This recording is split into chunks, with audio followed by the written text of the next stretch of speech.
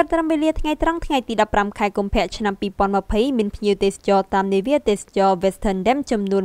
543នាក់ទៀតបាននឹងកំពុងហោះហើរចេញពីប្រលានយន្តហោះកេងកងខេត្តព្រះសីហនុតាមជើងយន្តហោះចំនួន4មកកាន់ប្រលានយន្តហោះអន្តរជាតិភ្នំពេញនេះបើតាមការបញ្ជាក់របស់លោកខៀងភិរមអ្នកនាំពាក្យសាលាខេត្តព្រះសីហនុបានប្រាប់បណ្ដាញព័ត៌មាន Fresh News បើតាមលោកខៀងភិរមសម្រាប់ថ្ងៃទី15ខែកុម្ភៈឆ្នាំ2020តាមផែនការក្រុមភ្ញៀវទេសចរនឹងធ្វើដំណើរតាមយន្តហោះចេញពីខេត្តព្រះសីហនុចំនួន6ជើងប៉ុន្តែគិតត្រឹមថ្ងៃត្រង់ថ្ងៃទី15ខែកុម្ភៈឆ្នាំ2020បានចំនួន4ជើងហើយនៅសល់2ជើងទៀតអាចនឹងហោះចេញនាពេលបន្ទាប់បើសិនរៀបចំរួចរាល់នោះលោកបានបញ្ជាក់ថាជើងហោះហើរទី1ចេញម៉ោង8:10នាទីព្រឹកមានអ្នកដំណើរចំនួន124នាក់ទៅដល់ពីអាកាសយានដ្ឋានអន្តរជាតិខេត្តព្រះសីហនុទៅកាន់អាកាសយានដ្ឋានអន្តរជាតិភ្នំពេញជើងហោះហើរទី2ចេញពីម៉ោង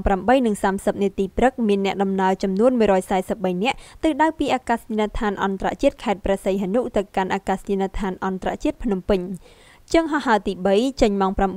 9:58នាទីព្រឹកមានអ្នកដំណើរចំនួន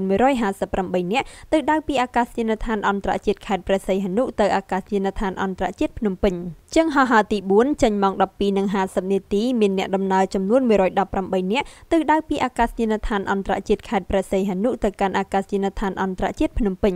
សូមបញ្ជាក់ថានាវាទេសចរខ្នាតយក្សរបស់អាមេរិក Westerdam បានចូលសម្ចតនៅកំពង់ផែក្រុងព្រះសីហនុនាព្រឹកថ្ងៃទី13ខែកុម្ភៈឆ្នាំ2020ក្រោយទទួលបានការអនុញ្ញាតពីសម្ដេចតេជោហ៊ុនសែននាយករដ្ឋមន្ត្រីនៃកម្ពុជានាវាយក្សនេះដឹកមនុស្សសរុបជាង2200នាក់ក្នុងនោះអ្នកដំណើរ